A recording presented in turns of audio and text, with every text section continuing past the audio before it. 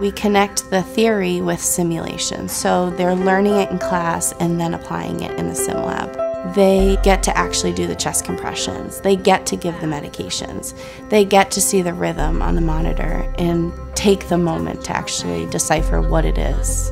So the lab is divided into different sections. We have our adult section, maternity section, pediatric, and then a whole different room for skills lab to practice different skills. The student gets to go in and feel like they're in a hospital environment and work with the patient who pretty much does everything. We can feel their pulses, we can hear their lung sounds, we can hear their heart sounds, and it's just like a real patient.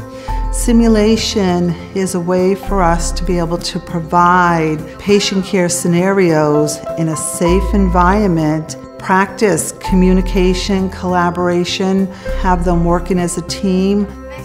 I think Labouré is different in that some people may think they're not going to have this technology, but then they walk in the door and see the sim room, and it does have cutting-edge technology, and it really brings a whole different aspect of nursing school to the students.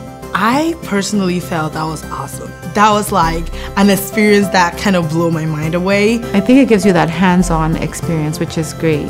You know, you walk into a room and this mannequin's talking to you, and you know, you have to be in that moment and say, this could be a real patient doing this. And hearing from other team members, this is what you did great, this is how you excel, makes you feel like you're on the right track. I think that's amazing.